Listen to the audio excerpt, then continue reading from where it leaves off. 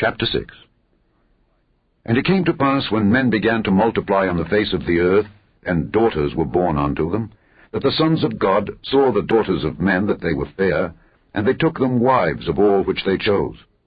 And the Lord said, My spirit shall not always strive with man, for that he also is flesh. Yet his days shall be 120 years. There were giants in the earth in those days, and also after that, when the sons of God came in unto the daughters of men, and they bare children to them, the same became mighty men, which were of old, men of renown. And God saw that the wickedness of man was great in the earth, and that every imagination of the thoughts of his heart was only evil continually.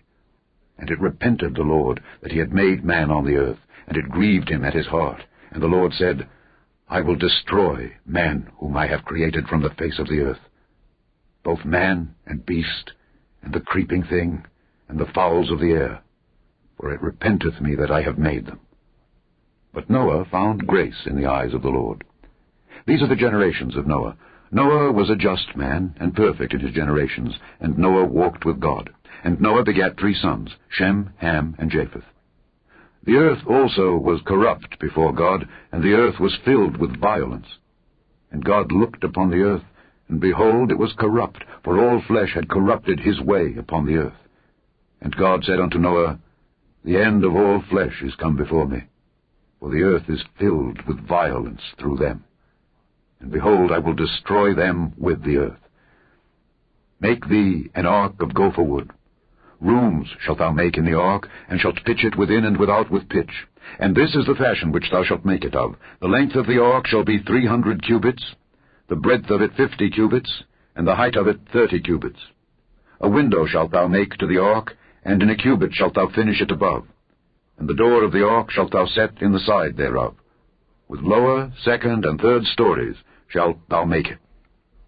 And behold, I, even I, do bring a flood of waters upon the earth, to destroy all flesh wherein is the breath of life from under heaven.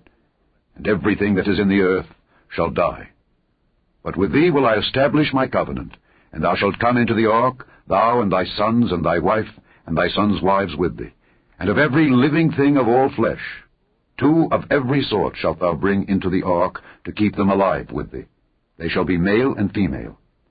Of fowls after their kind, and of cattle after their kind, of every creeping thing of the earth after his kind, 2 of every sort shall come unto thee, to keep them alive.